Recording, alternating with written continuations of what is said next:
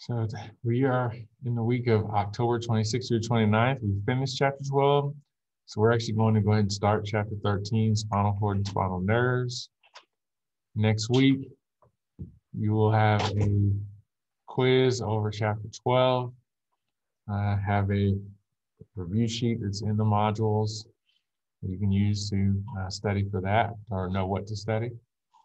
So, but that is next week. All right.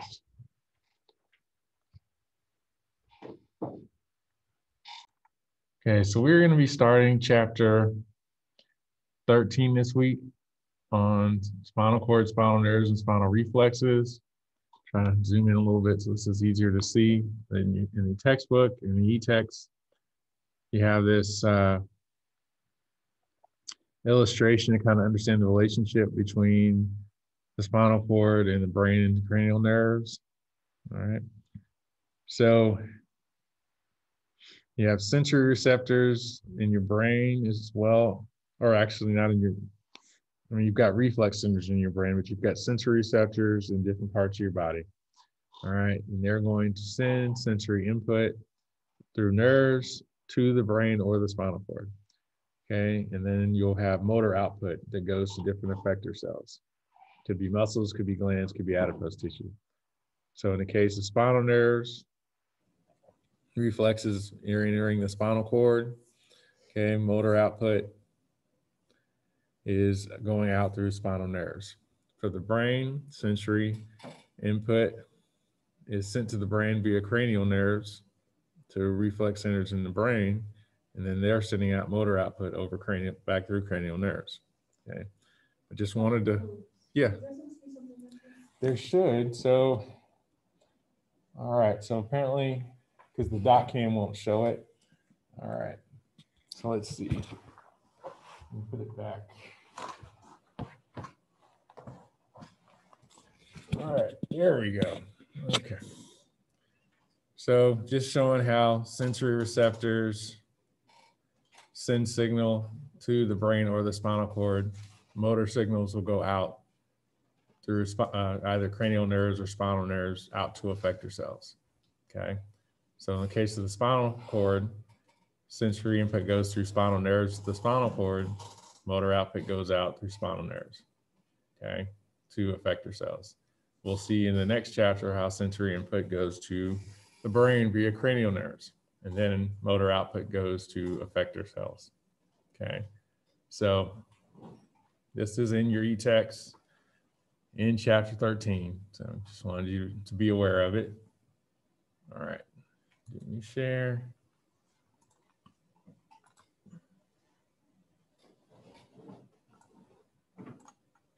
Okay, all right. We're actually going to go through the full notes this time.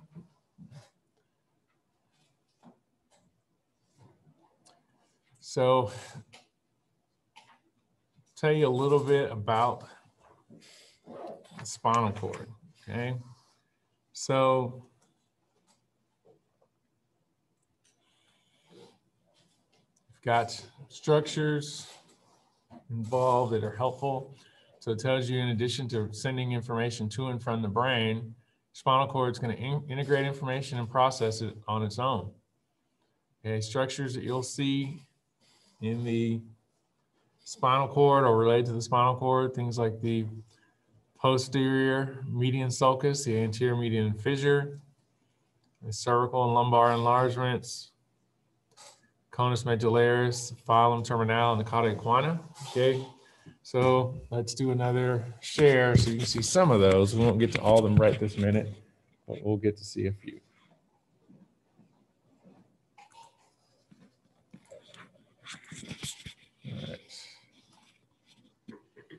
All right, so here is an image from the textbook showing different parts of the spinal cord.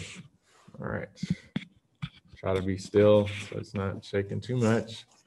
All right, so you've got your cervical enlargement. Here's the cervical section of the spinal cord, thoracic section. All right, you've got your lumbosacral enlargement, conus medullaris. Here's your cauda equina. All right. Now, if we look at the cross section, or basically like a transverse section of the spinal cord, you can see structures like the anterior median fissure. This is toward the front of the body. Posterior median sulcus toward the back of the body. You have white matter surrounding gray matter. Okay, so as we'll see later, I'll introduce you to this posterior root or dorsal root, and a ventral or anterior root. You know this is the posterior or dorsal root because of this spinal ganglion or dorsal root ganglion. All right, so just wanted to introduce this to you. I'll try to do a few of these as we go along. All right.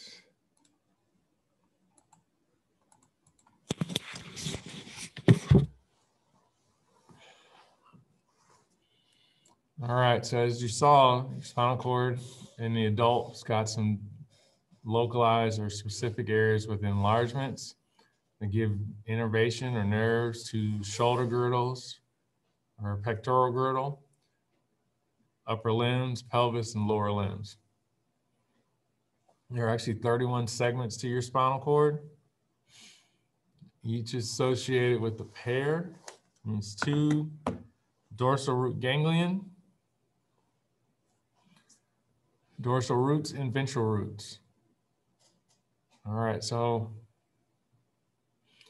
dorsal or posterior roots and root ganglia have to do with sensory information. Ventral roots have to do with more motor information, okay? So the dorsal root ganglia has cell bodies for sensory neurons. Dorsal roots have axons of neurons that bring sensory information into your spinal cord. See, the ventral roots contain axons of motor neurons. They'll go into what we call the periphery of the body, and they control somatic and visceral effector cells. So like skeletal muscle and other types of tissue.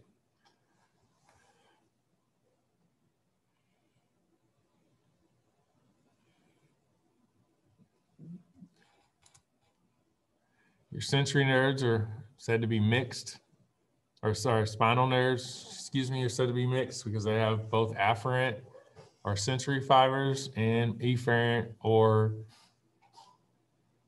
motor fibers.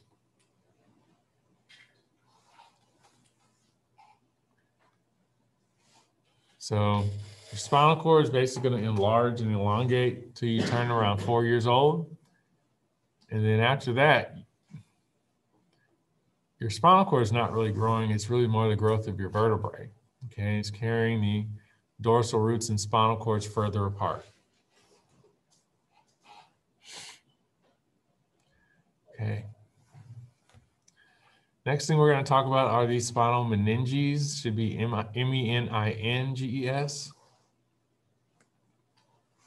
So you have meninges in your spinal cord area as well as near the brain. The spinal meninges will provide physical stability as well as shock absorption for your neural tissue in your spinal cord, for your nerves, essentially.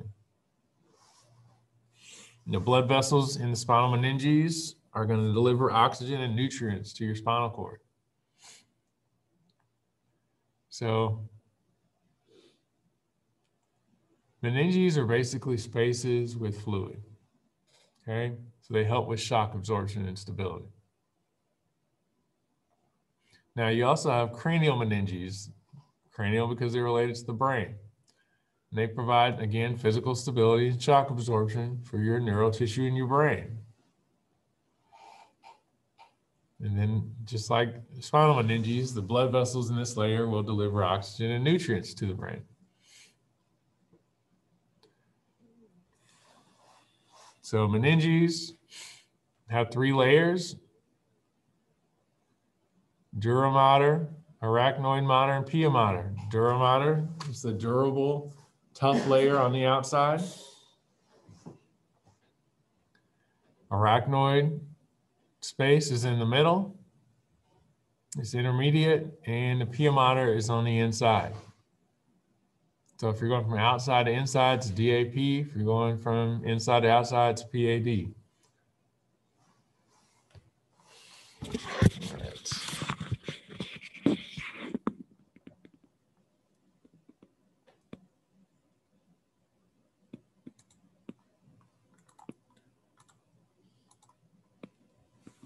Okay. So here you have illustration of the spinal cord and spinal meninges. All right, so they've cut the layer. So here's your tough outer dura mater. In the middle, this webby-like structure is your arachnoid mater. Inner layer is the pia mater, and they surround the spinal cord, provide shock absorption and stability. Okay, so that's what that looks like.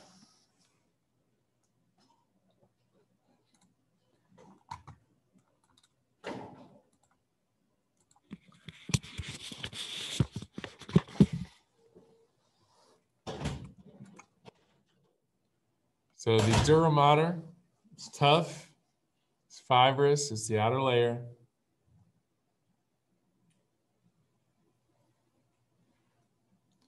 So dura, same root as durable. Mater, same root as maternal, right? So this is like tough mother, okay? So that's that outer layer of covering, providing that support.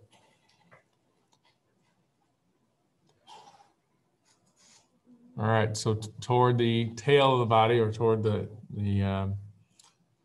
distal end of the spinal cord, I guess, well, distal really wouldn't be the right word to use in that case, more inferior end of the spinal cord.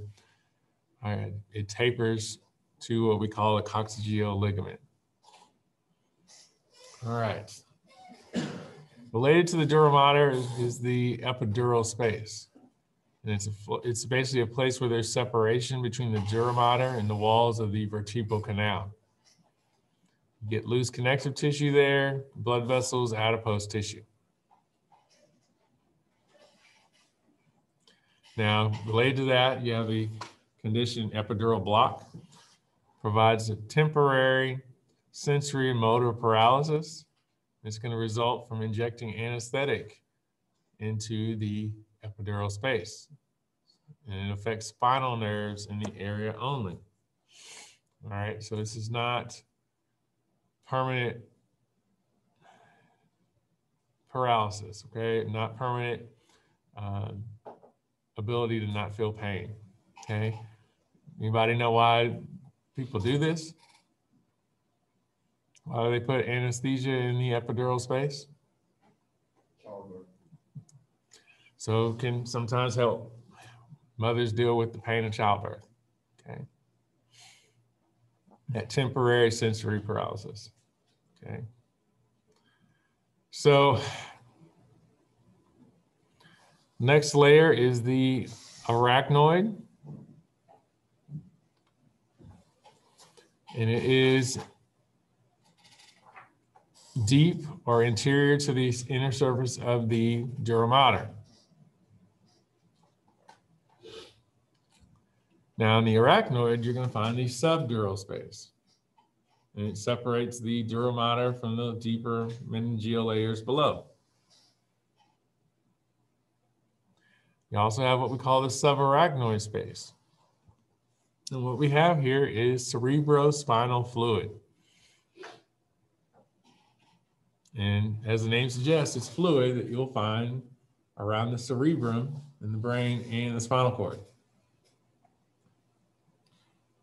Its role is to act as a shock absorber. Also helps to diffuse dissolved gases. Remember, we learned about that with action potentials, right? And having messengers. It also helps diffuse nutrients, the chemical messengers, as well as waste products.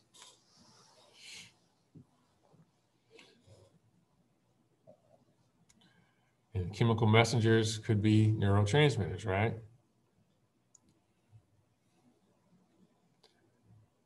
Okay, another procedure related to this is the spinal tap. And here, the medical professionals with drawing are taking out cerebrospinal fluid through a needle. It gets inserted into the subarachnoid space. And this is used to diagnose reasons for severe back pain, for headaches, for intervertebral disc problems, as well as some cases of stroke. So the pia mater is the most inner layer, the deepest layer of the meninges. It's made up of elastic and collagen fibers. And unlike these more superficial layers or meninges above it, the arachnoid and the dura mater is actually bound to the neural tissue, bound to the nerves. So another medical issue related to this, remember medical issues make good matching, right, for the exams. So remember, itis is inflammation. So this is inflammation of the meningeal membranes. It could be due to an infection from a virus or bacteria, and it can actually disturb the normal cerebral spinal fluids or circulatory fluids. And it can damage neurons or kill them, as well as the glial cells, the supporting cells. Okay. So I think we'll pause here. I'd like for you to discuss with your partner the different layers of the meninges. Okay.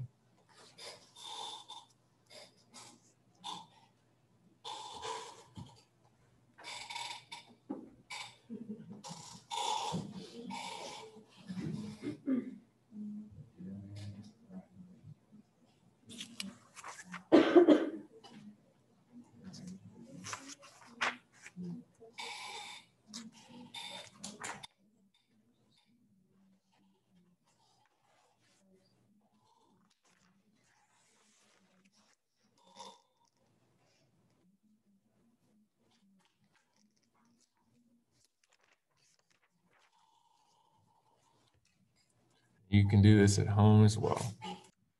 Okay, so let's talk a little bit more. Now that we've talked about the meninges, let's talk about the sectional anatomy of the spinal cord. Okay, so showed you a picture a moment ago with gray matter and white matter. So the white matter has to do with myelinated and unmyelinated axons. Okay, so they were both in the white matter. In the gray matter, you have unmyelinated axons, so you have no myelinated axons there. You have cell bodies and neurons, as well as you have glial cells. You get an H or butterfly shape in the sort of interior of the spinal cord. All right, so in the gray matter, you have these sort of corners, which we'll call horns. They're projections of that gray matter toward the outer surface of that spinal cord.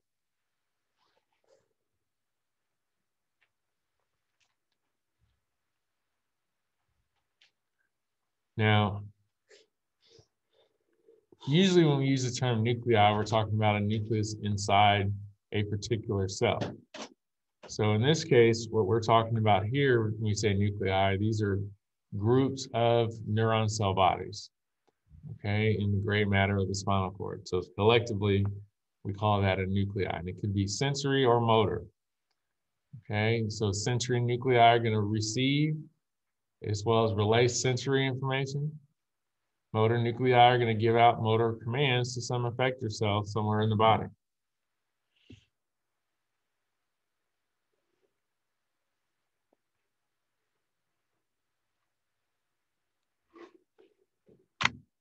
All right, so with the gray matter, you have posterior gray horns. So they're gray, they're in the gray matter, but the posterior means they're toward the back of the body. Okay. And they have somatic and visceral sensory nuclei. Somatic for skeletal muscle, visceral, pretty much everything else. Okay. Anterior gray horns have somatic motor nuclei only. And they're anterior because they're toward the front of the body. Lateral gray horns have only visceral motor neurons, okay? But the anterior side of the spinal cord is for relaying sensory information. The dorsal side's more, or posterior side's more for relaying sensory information.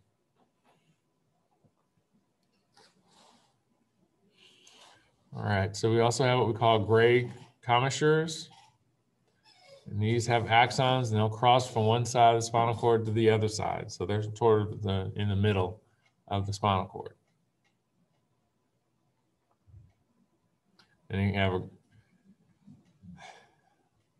all right.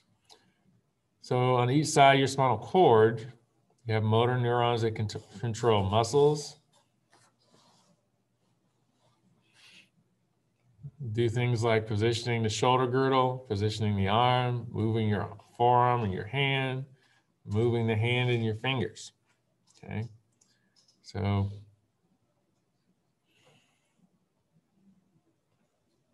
it's toward the side, okay? So what does that look like? So let's start looking at image.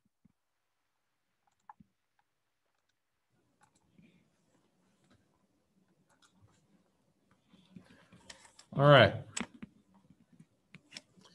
So here's more of your white matter. Here's your gray matter in the middle. Okay. Remember the white matter, it's a combination of myelinated and unmyelinated axons. And your gray matter is basically unmyelinated axons only. All right. Here's your posterior side of the body. So this is a posterior horn, another posterior horn, anterior horns, okay? So, all right, here is your posterior gray commissure, anterior gray commissure, where they cross over to the other side of the spinal cord, the axons that do that. The sensory nuclei are in the dorsal or posterior horn. The motor nuclei are on the more of the lateral and anterior horns, okay? All right. Now, if we're looking at the sides, we'll get into the white matter in a minute, but right now we're mostly just talking about gray matter. All right, this is what the same thing looks like under a microscope. See the gray matter, white matter, posterior gray horns, anterior white horns, or gray horns rather, anterior gray horns. All right.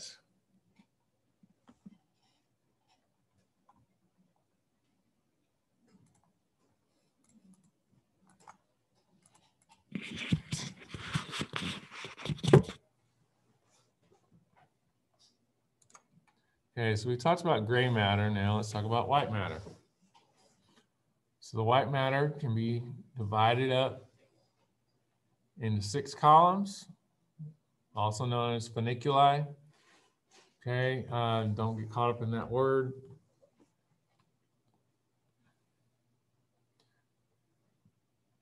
So you have posterior, anterior, lateral white commissure, each of which is going to contain tracts, which we also call fasciculi. These are bundles of axons. And they relay same type of information, whether it's sensory or motor, in the same direction.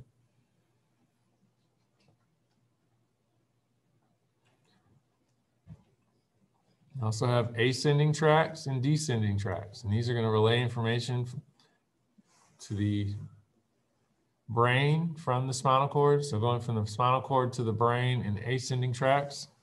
That should make sense because the brain is higher, right? More superior. And then on the descending tracts, information goes from the brain to the spinal cord. So conditions related to this: multiple sclerosis, which causes muscular paralysis, and loss of sensory control due to demyelination of the axons.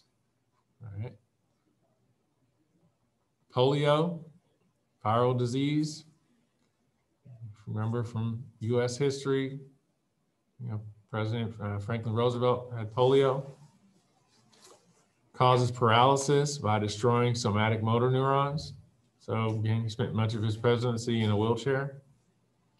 Okay, quadriplegia. It is extensive paralysis. Whereas paraplegia is loss of motor control in the lower limbs only. Okay, whereas quadriplegia is all four limbs. All right.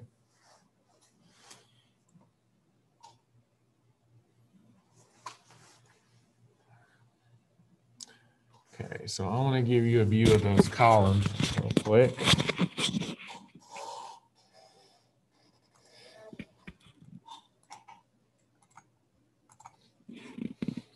So the 6 columns that we were referring to, here's your anterior white column, posterior white column, lateral white column. Okay, lateral's more toward the side. And you have that on either side, so that 3 plus 3 is 6. Okay. Lateral white column, posterior white column, and anterior white column. Okay.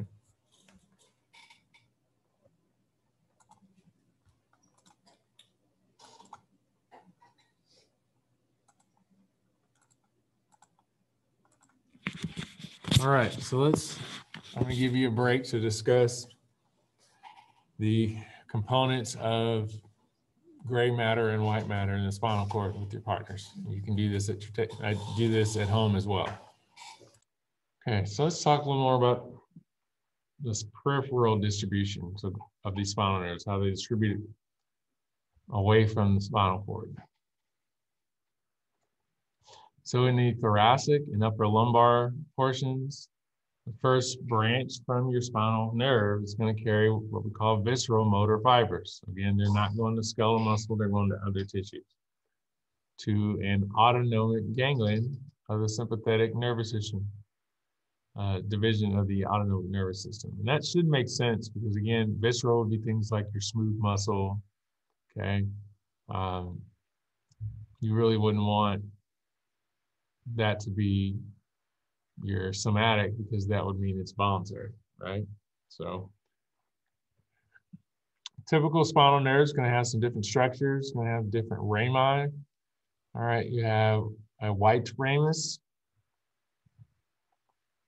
and that has what we call preganglionic, so before a ganglion, myelinated axons, and it has a light color to it.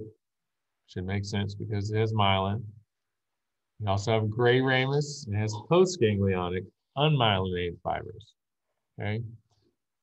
And those innervate different glands and smooth muscles in the body wall, the wall of your inside of your body, or your limbs. It has darker color because it's unmyelinated. Structures related to the gray ramus. You have the rami communicantes. And these are basically another word for communicating branches. And it's a collective name given for gray and white rami.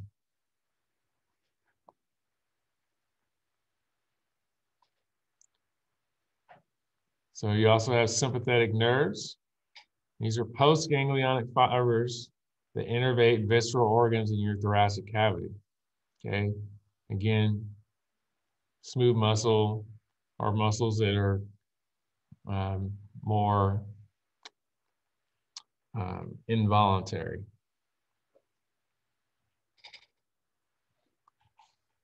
All right, you also have splanchnic nerves, and these are sympathetic nerves. They're preganglionic fibers, and they travel, because they're preganglionic, they travel to the ganglion. Okay. You also have what we call dorsal ramus and ventral ramus. The dorsal ramus provides sensory information. Remember, dorsal sensory or posterior sensory, as well as motor innervation to the skin and muscles of the back. So it's really, that ramus is dealing with both sensory and motor information, but to the back of the body. Ventral ramus deals with what we call ventrolateral body surface, structures in your body wall and your limbs. Okay, so it's just more based on direction, not whether it's sensory or motor. Okay. Another term I want you to know about are dermatomes. So these are parts of your body surface that are monitored by a pair, means two nerves. Okay.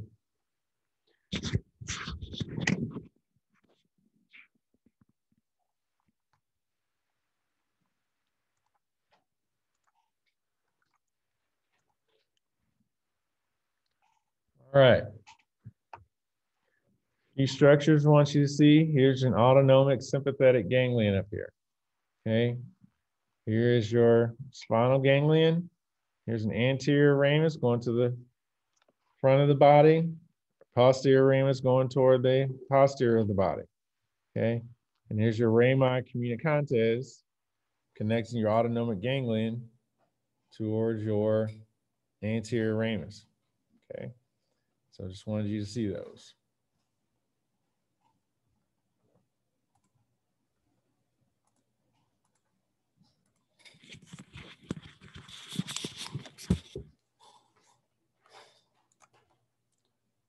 Okay.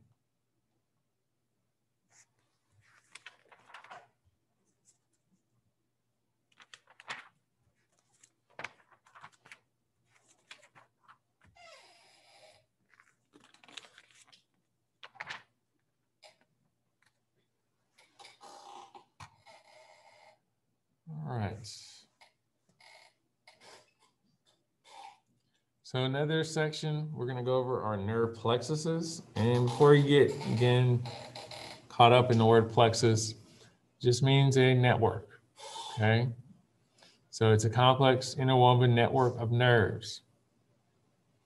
You have three large plexuses: the cervical plexus, brachial plexus, lumbosacral plexus, okay? There's just three. So your cervical plexus contains the ventral rami of the spinal nerves C1 through C5. Okay, C for cervical. The branches of these nerves will innervate the muscles of the neck, control your diaphragm muscles, and control major nerves. For example, the phrenic nerve is going to provide nerve supply to your diaphragm. Okay, so that's the cervical plexus. Your brachial plexus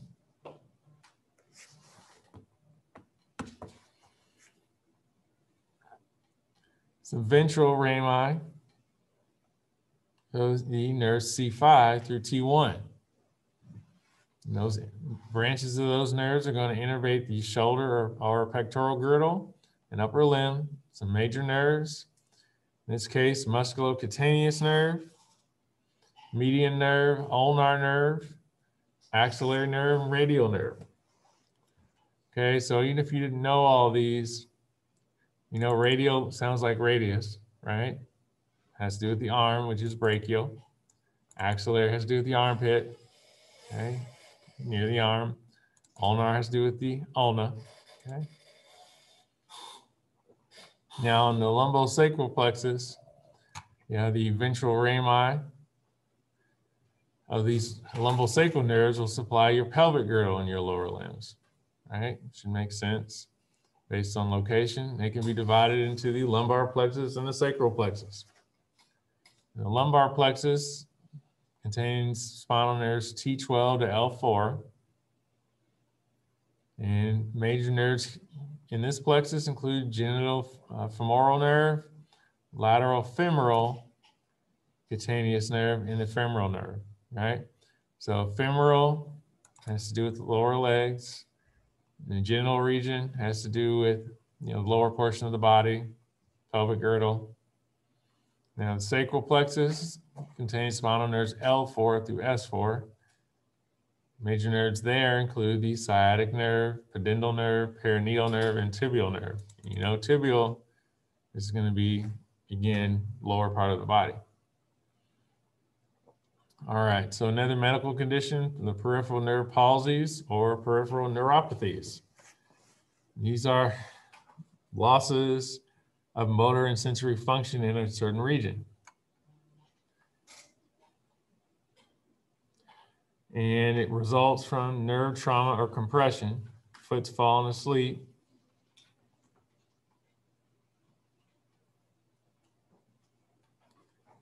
All right, so let's take a look.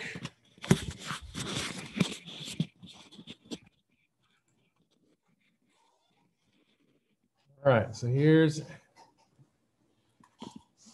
view of different nerve plexuses. So here's your cervical plexus. Innervates muscles of the neck and diaphragm, includes the phrenic nerve. Okay, down here. Brachial plexus, C5 through T1, pectoral girdle and upper limbs. You have the axillary, musculocutaneous, radial, ulnar, median. Lumbosacral plexus includes lumbar plexus and sacral plexus. Lumbar plexus includes nerves like genitofemoral, here, femoral, sacral plexus. All right, major nerves of the sacral plexus are gluteal and sciatic nerves. Here's gluteal right there, and sciatic. Okay, here's the sciatic nerve. All right.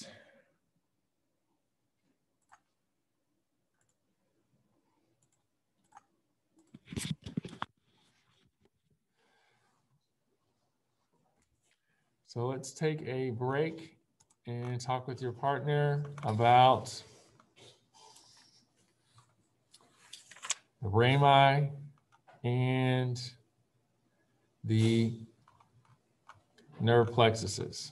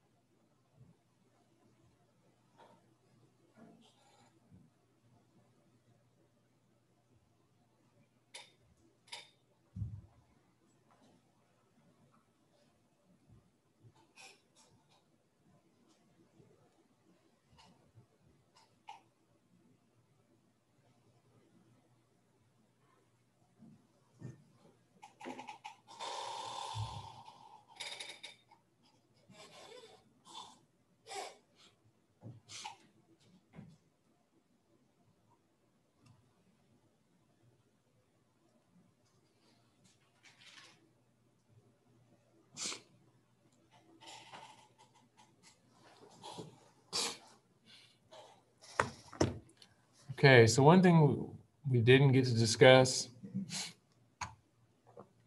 there are 31 pairs of spinal nerves. Each has 3 layers: connective tissue, epineurium, which is the outer layer, perineurium, which is the intermediate layer, endoneurium, it's the innermost layer.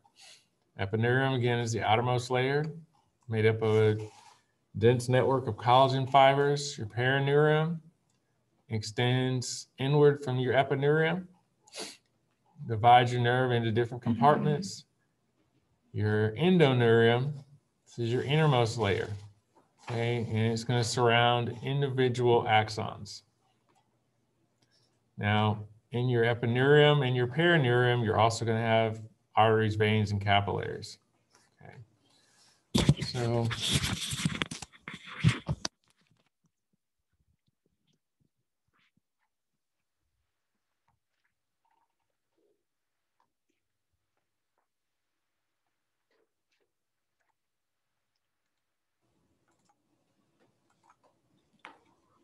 All right, so here's a view of a peripheral nerve.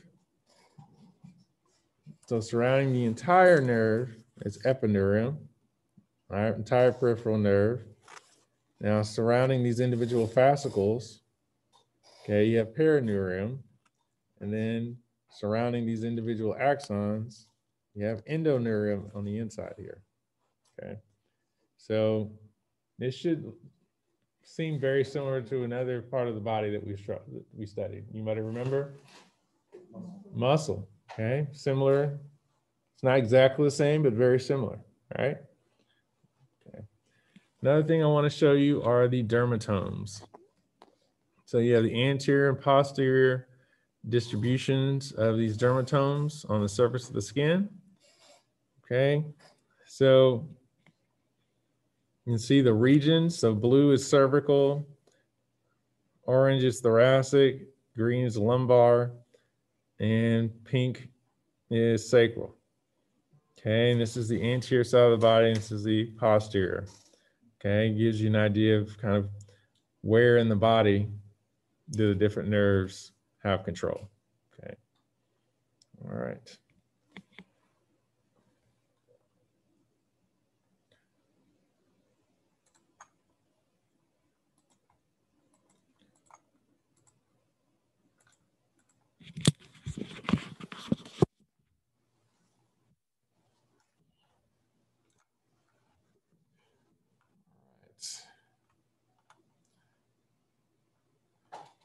So let's talk about reflexes. So reflexes, has anybody had the doctor hit their knee with a little, thing? So they're looking at your patellar reflex there. And a reflex is just a rapid automatic response to some stimulus, okay? At the doctor's office, when they hit your patella, that's a stimulus. Now, a neuroreflex is an automatic and involuntary motor response. So there's some effect or effector cell who's doing something, and it's automatic and involuntary by the nervous system, and it helps preserve homeostasis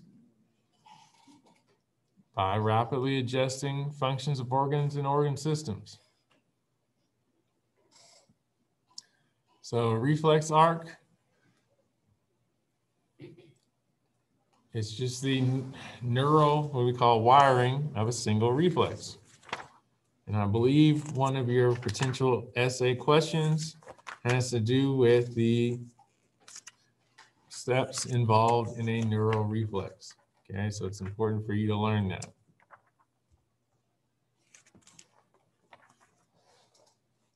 So the first step, you have arrival of a stimulus and activation of some receptor. Okay, then you've got activation of some sensory neuron. Okay, so that's when that receptor gets activated, then you activate a sensory neuron. Then there's got to be some processing of some information. Then you activate a motor neuron, which leads to a response from a peripheral effector. Okay. So reflex response is typically going to involve, or typically going to remove or oppose your original stimulus. Okay.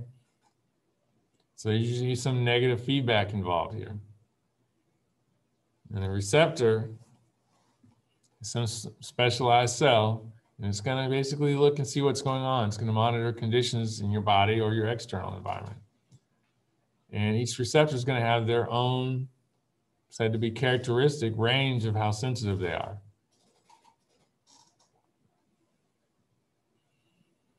All right.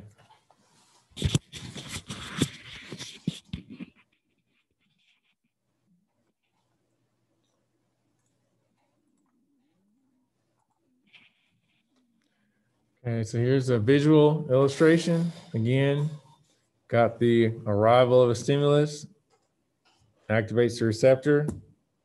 So like maybe they're touching a hot stove or something like that. And that activation of that receptor, because remember we have receptors in our skin, it activates the sensory neuron. Okay, here's the receptor activating the sensory neuron. Then you've got some information processing that's happened in your central nervous system. And yes, your spinal cord is considered part of your central nervous system. Remember, it's your brain and your spinal cord. Now, after the information processing has happened,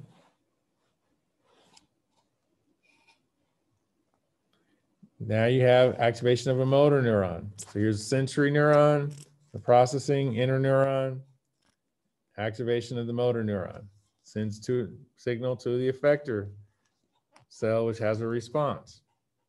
Okay, pick up hand.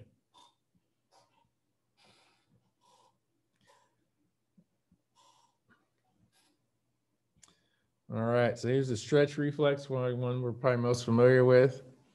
Okay, stimulus is hitting the knee or hitting the patella. All right, and causes a stretch in this muscle. Receptor in that muscle sends a signal to the spinal cord, which sends a signal to the effector cell, causes contraction, and you end up kicking your foot out. Okay, that's patellar reflex. All right. We'll get more into details of reflexes soon.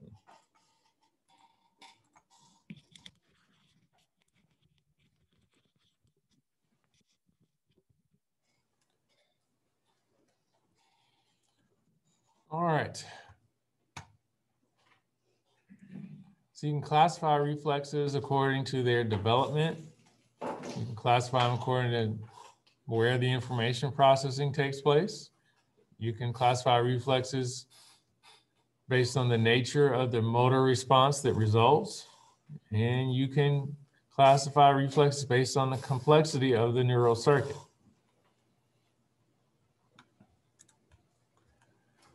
All right.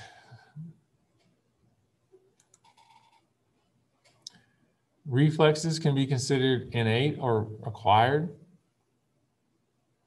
So if the reflexes result from connections that develop between neurons while you're developing, okay, that's considered innate. So things like tracking objects with your eyes, suckling, chewing, withdrawing from pain, those are considered innate.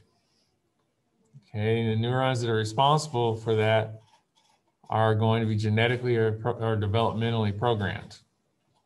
Now, acquired reflexes are learned motor patterns.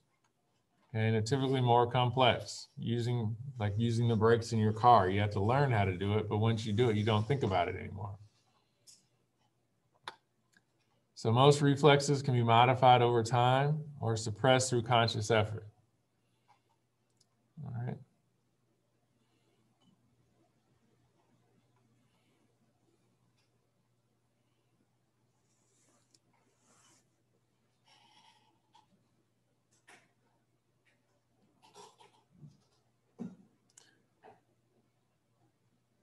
So for processing sites, if the information is processed in the spinal cord, it's a spinal reflex. If the information is processed in the brain, it's a cranial reflex. Again, because remember, this relates to classification of reflexes, right? So we just covered site of information processing, and we have also covered development, okay? So I just want to make sure that you know how this relates and why we're talking about it. So next, we're going to talk about nature of the response.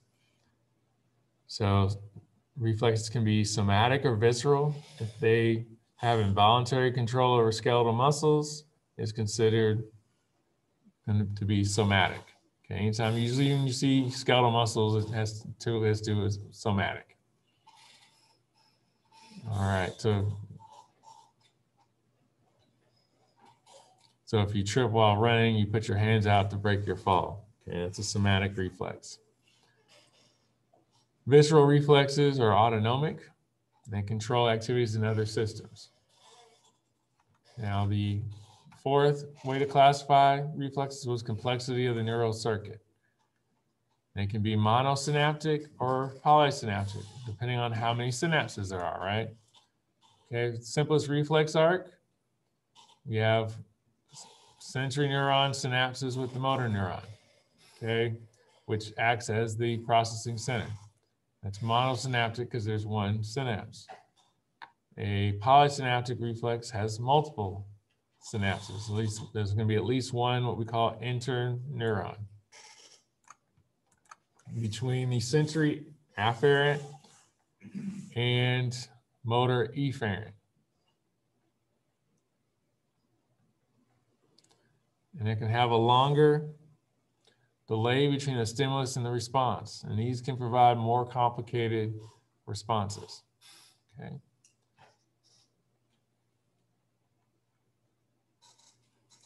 All right.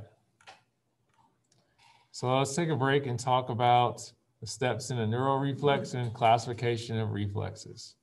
Okay, and you can do this at home as well.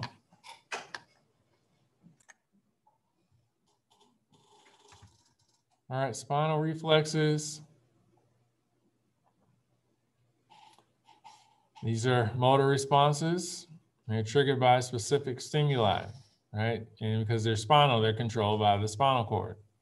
As we said earlier, spinal reflexes could be monosynaptic or more complex polysynaptic reflexes. Okay, term we want you to be familiar with are the intersegmental reflex arcs. And here you have many segments that are interacting to produce a coordinated motor response. Okay, so there's lots of segments involved, basically. Now, for monosynaptic reflexes,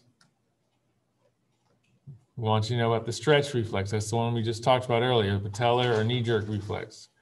So it's monosynaptic, automatically regulates the length and tone of skeletal muscle. So the sensory receptors that are involved are called muscle spindles, and they're made up of intrafusal muscle fibers and extrafusal muscle fibers. Okay, so the intrafusal muscle fibers are innervated by sensory and motor neurons. Okay, related to those fibers is the nuclear bag.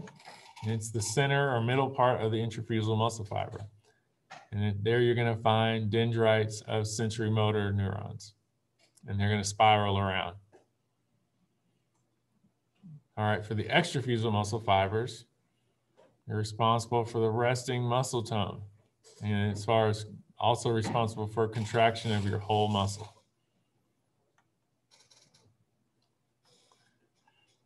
Okay, so your sensory neuron, it's always sending impulses to your central nervous system, to your brain and your spinal cord. And this is going to provide what we call proprioceptive or just positioning information about your muscle. So when you stretch your muscle, it's going to stretch your nuclear bag. And that's going to result in increasing stimulation to your sensory neuron, right? That is definitely a stimulus. Muscle spindles are going to elongate when they're stretched.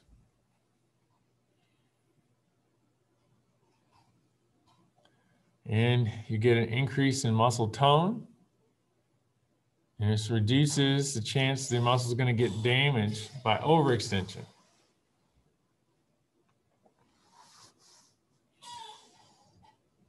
Because the increase in muscle tone prevents overextension.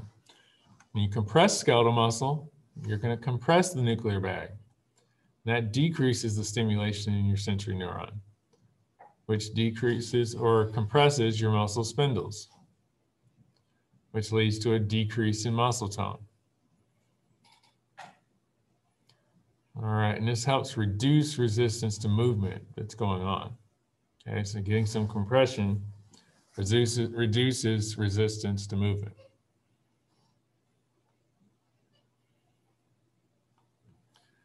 All right, so the knee flex or patellar reflex is a stretch reflex, and it's triggered by some passive muscle movement.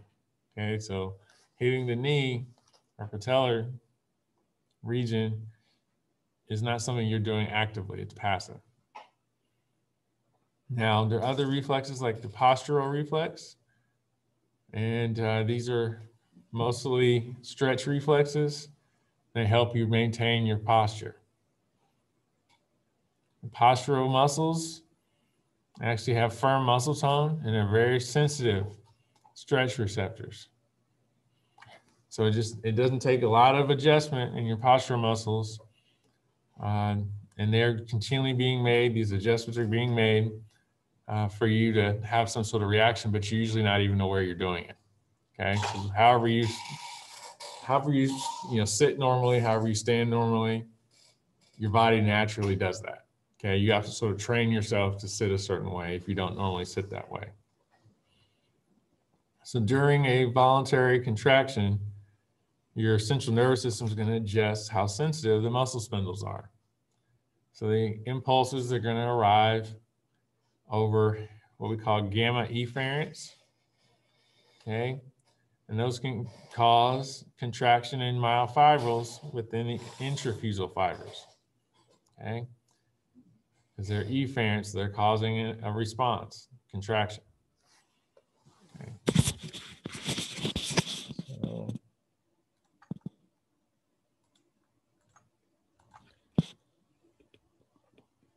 So again, kind of difficult to see, but here's essentially a muscle spindle, right? So it's pointed on the ends. Okay, these fibers running along the outside of the spindle are extrafusal fibers, and these muscles on the inside are intrafusal fibers. So, and in the central area, that's where you have your nuclear bag. Okay, so these neurons are sending information from the central nervous system to the muscle, and these nerves are sending information to the central nervous system. Okay, all right, but these are your gamma efferents. Okay, and they're sending information to the muscle to cause a contraction. But here, this whole region right here is your muscle spindle. Okay, it's pointed. All right.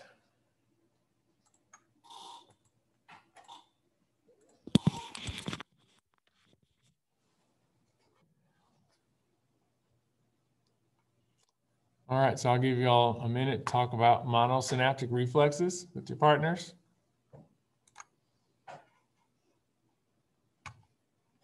You can do that at home as well. Okay, polysynaptic reflexes. We talked about the monosynaptic reflexes. Let's talk about the polysynaptic reflexes now.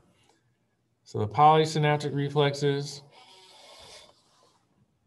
because they involve more synapses, they can have more complicated responses. Okay, so here you can have some muscles being stimulated and others being inhibited, okay, because it's complex. So examples would include the tendon reflex, and it monitors the tension that's produced during muscular contractions, and it also prevents damage to your tendons. You also have the withdrawal reflexes. These move affected portions of your body away from the source of stimulation. So again, this would be like if you put your hand on a hot frying pan, right? And you touch the handle and it's too hot, okay?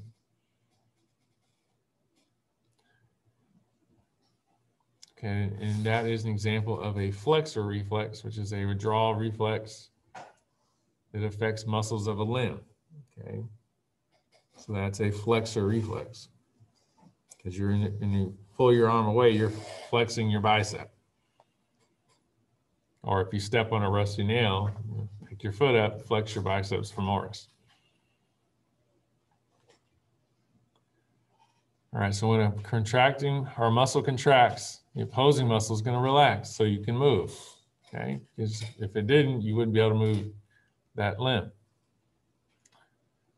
Okay, another concept, reciprocal inhibition. It's going to prevent competition between opposing muscles. So when one group of motor neurons get stimulated. The neurons that control the opposite or opposing muscle. Remember, we use the term antagonist. Remember that? Okay. Muscles that control the antagonist are inhibited. Now, withdrawal reflexes, they're going to be more complex than monosynaptic reflexes. Okay, and they're versatile, which means you can use them in different situations. Okay, related back to the concept of reflex arcs, we have the ipsilateral reflex arcs and the contralateral reflex arcs.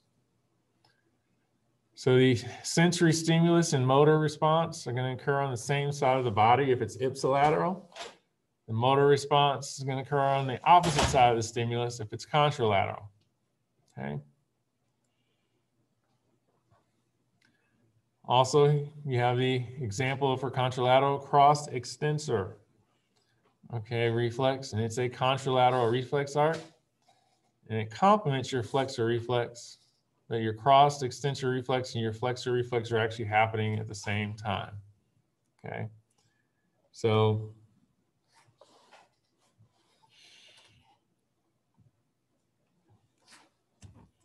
it is. Let me show you example. All right, so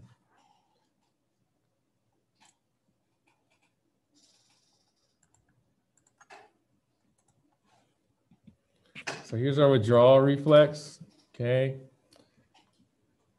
Moving the hand out of the way, and it's a flexor reflex, okay, affecting muscles of the limb. Okay, here's your cross extensor reflex. Person stepping on a nail. Okay, so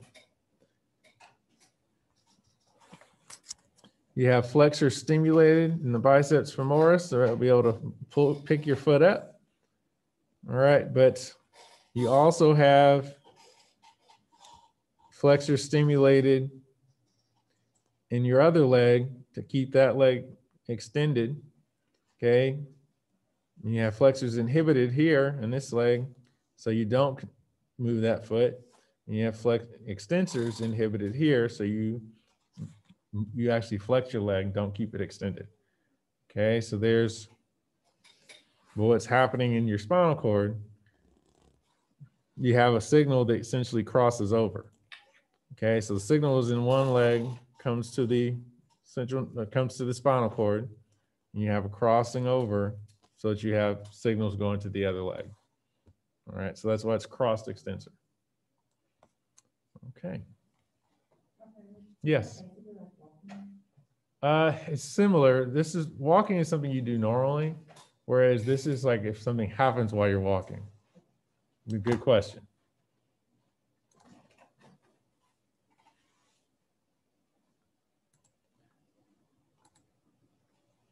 Oops. All right.